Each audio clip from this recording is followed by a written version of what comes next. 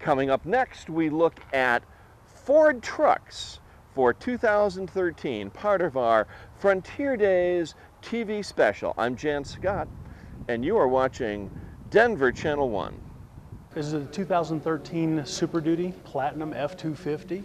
It's new for the 2013 model to have the Platinum lineup in the Super Duties. So I've got the heated and cooled front seats, heated back seats, all of the niceties of home inside. Well, you got your F250s and your F350s. They're just beasts. You've got 800 pound-feet of torque in the 6.7 liter diesel engine that's there, and if you think about what that means, that's 3 times as much power as trucks of this caliber come with just 4 years ago, 5 years ago. So Ford F250 is the working vehicle of the lineup.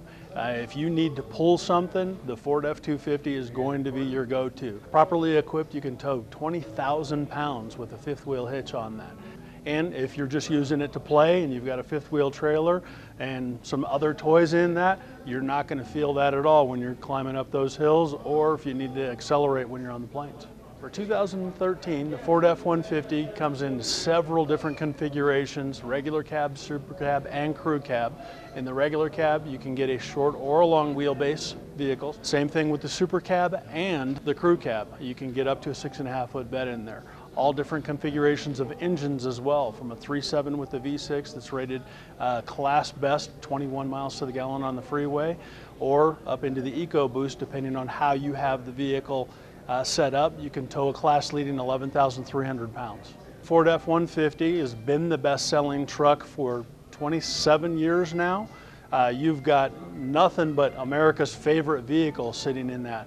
There is an F-350, that's your 1-ton. It's got the same engine as is available in the 250, but if you need a little bit more capacity from the standpoint of cargo in the bed, the F-350 is going to be the vehicle of your choice. There are F-450s, and those are generally going to be a commercial type of vehicle.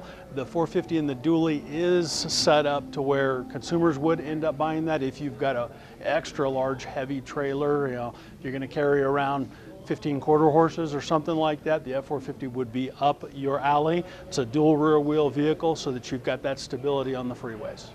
We're real close to Wyoming and out to Kansas. We got a lot of people that come up off the plains that are hard-working folks that need a hard-working truck. O'Mara Ford has a huge history with cowboys and the Frontier Days. If you're here in our showroom, you'll actually see right outside of Bonnie's office the Arabian horses that past O'Maras have actually raised up in the area.